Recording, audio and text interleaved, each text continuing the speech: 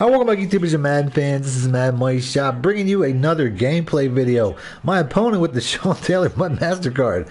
I'm still trying to get that card, man. Believe me, it's I'm not that far off. I think my biggest issue is going to be squad games, which I might actually put out. Probably my Facebook group. So if you guys want to play a game with me, join my Facebook group now, because in a little bit of time I'm probably going to be hitting people up in the Facebook group to get the, what was it, 25 wins you got to get for squad games. That's probably my biggest challenge. That'll be the last thing that I complete, but I will get that Sean Taylor card at some point this year. So here we are. We got a little gameplay video for you. We got the Dallas team on the other side. This guy here is Dallas murdered out. He has the Ezekiel Elliott, the Dak Prescott, who I like to call Suck Prescott. He's got the later on I think I see he's got a whole Dallas team. Like, he must have the chemistry like maxed out, plus the jerseys and all. 3rd and 17 though, we're getting some work done as we're pushing this dude back, and then he goes up and gets Michael. That's probably Michael Irvin. Like I said, he also has the Michael Irvin card, who must be pretty good. I gotta check him out. I mean, he's doing work in this game, so I don't even know how he came up with that catch. That catch is ridiculous. So here we go. Ezekiel Elliott. I like Ezekiel Elliott. Don't get me wrong. I mean, I'm a Dallas hater, but I'm a realist, and Ezekiel Elliott is a monster. He was a guy I actually wanted the Eagles to get before we trade up and got Carson Wentz.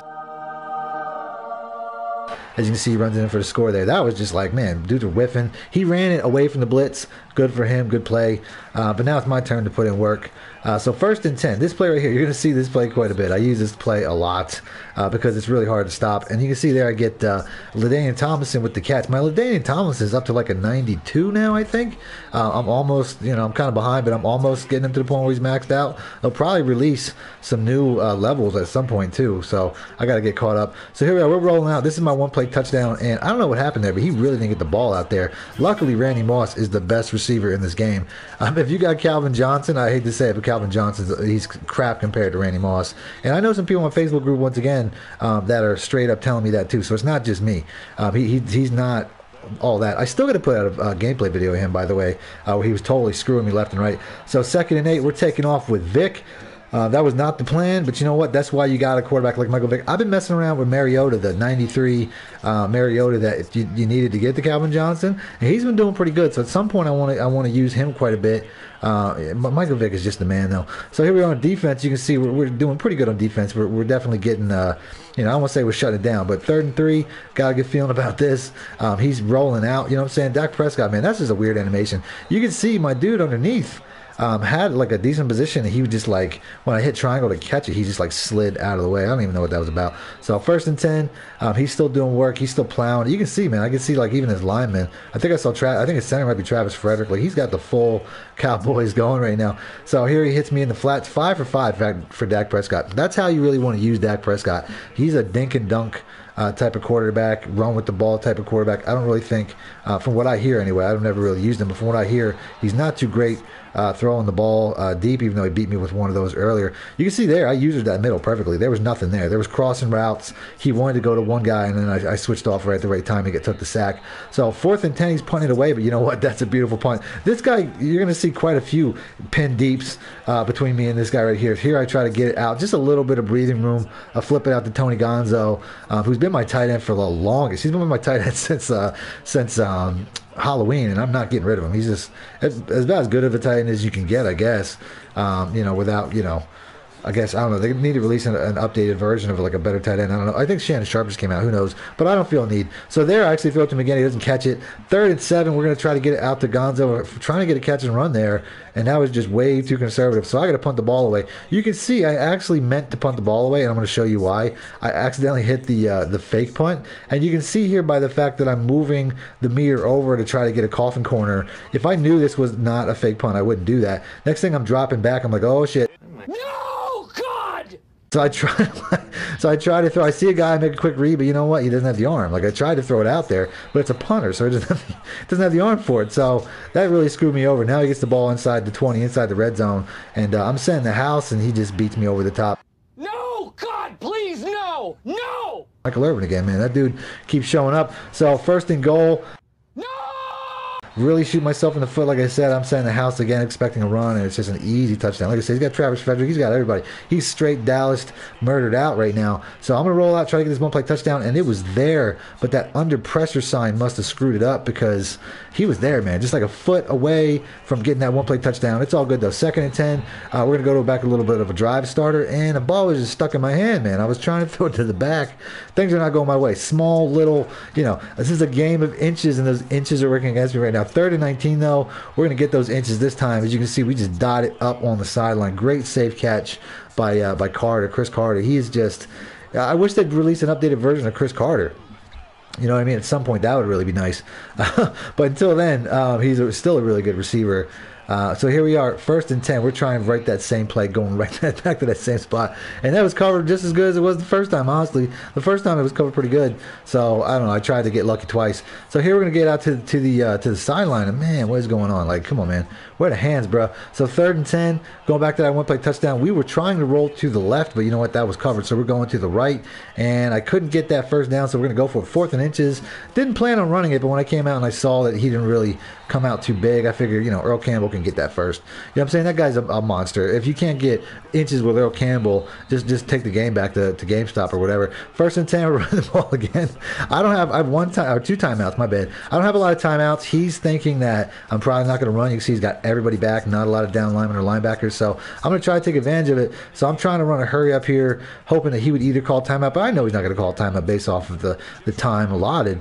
There's only 30 seconds left, so I know he's probably not going to do that, but I'm going to try to get a nice big run before he can do anything about it. And then, you know what? It gets to a point where I was like, that was a mistake. I just burned like 20 seconds that I really didn't have. So one timeout left. I get a little bit, trying to force stuff now because I know I really only need, I'm basically in field goal range, but I think I'm thinking in terms of a touchdown. This play right here, this is not even a play. This is not a money play I've ever designed. I'm totally making this up as I go. And he just gets a free blitzer right off the edge, and I'm screwed. So I call timeout. This is basically punt or kicker. This is basically punt territory now, or try to get a touchdown. So we roll out for this one-play touchdown. So no big deal, basically just a punt. And then for some reason I thought he was going to throw the ball here, and in the last second I decided to blitz my middle linebacker.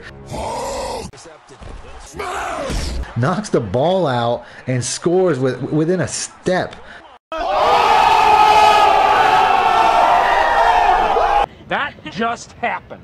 Like, that was a total gift. Like I said, all I did was blitz Ray Lewis, and he just completely made a play for me. So he basically gives me a huge gift, puts me right back in this game. Not that I was out of the game, but 14-14 now. Second half, I get ball. 2nd and 10. I told you guys about Ray Lewis too. I got to get a little bit more. I'll get a little more love on that play. That was one of the nastiest plays I've seen in a minute. But to me, Ray Lewis, if you need a middle linebacker, to me he's the best middle linebacker in the game. I don't know what he's costing right about now, but it's got to be down quite a bit. So here we go, 3rd and 7. That he was just sending that guy was streaking free, so I had to hit him. 2nd and 10. First play, I get nothing. So I'm going to show you the 2nd and 10. We're going to do that nice safe catch. If you guys don't safe catch, that's really important. So you can see there, Tony Gonzalez. He's just such a good tight end. Like I said, I don't know when I'm really going to have to upgrade over Tony Gonzalez. He's going to be here for a while. So 2nd and 2. We're basically, this play right here. We're making it look like it was supposed to be the pass to the flats we've been using quite a bit, but I'll go ahead and I'll fake him out, hit him with the run. Campbell's doing a really nice job, man. I went back to him for a little bit just to check him out, see if I can get away with using him instead of Bo, and he's just making plays, man. He's still a monster. Gets me down to the 6.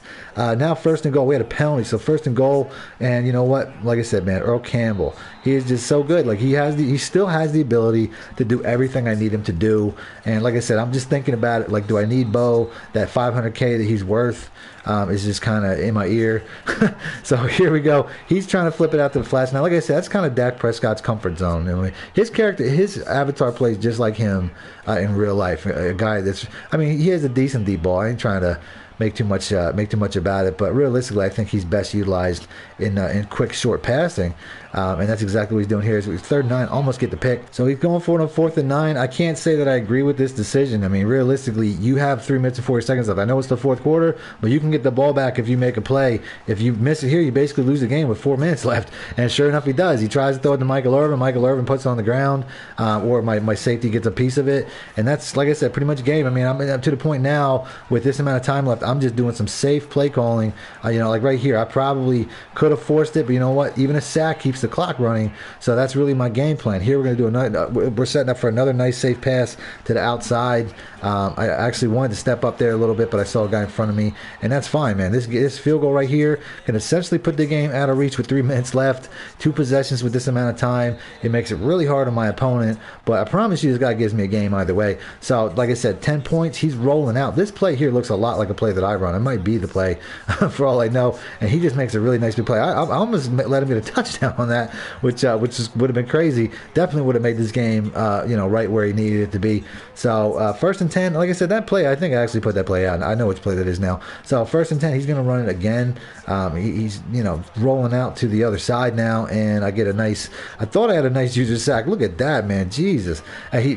Dak Prescott, man, that was just a crazy animation. I don't know how he got out of that. 1st and 10, this guy's trying to make the comeback of a lifetime right now. He's throwing it to the sideline. Once again, same play, trying to get to that running back. That is his playmaker, but he didn't get it. 2nd and 10, here I'm dropping back. You know, that was probably my guy right there. I didn't stick with him. I'm watching for the deeper routes because I know realistically, the faster he scores, the worse. So if he wants to dink and dunk, he can do that. What kind of shit is that? There I jump underneath for a nice user. That doesn't happen. You know, the game screwed me a little bit, but nothing too serious. And then 2nd and 10, he throws it to the playmaker, and he gets the touchdown. But it all comes down to this. It's all about this onside kick. Can he get it? No, that's right. There's no onside kicks happening today. No miracles today, bro. But I know he still has a timeout and 2 minutes left, so I still pretty much have to get a 1st down. So my play calling is really with that in mind. So I'm trying to roll out and get it to my running back, but I get sacked. Like I said, no big deal. Clock still keeps running. 2nd and 17, we're going to step up. Like I said, I want to keep the play clock going. If I only didn't try to truck air, I probably would have had the 1st down there, would have been game over. But 3rd and 1, like I said, 1 play away. He thinks that I'm going to go inside. You can see he pinches the line last second, and then, you know, Earl Campbell, he can make those outside runs just as much as he can make those inside runs, and that's it. That's the quitter right there. He doesn't even let it take. He doesn't even let me run off the minute. He just goes straight to the quit button, pulls the ripcord, and that's it. If you guys want to see more gameplay footage, do me a favor, hit the like button. I'll do that. Other than that, thanks for watching Madden. Shut out. Need more help or just want to show your support? Then head over to my Patreon and join my team, where you can get exclusive content like ebooks and bonus plays, as well as early access to my vids and more. Link in the description below.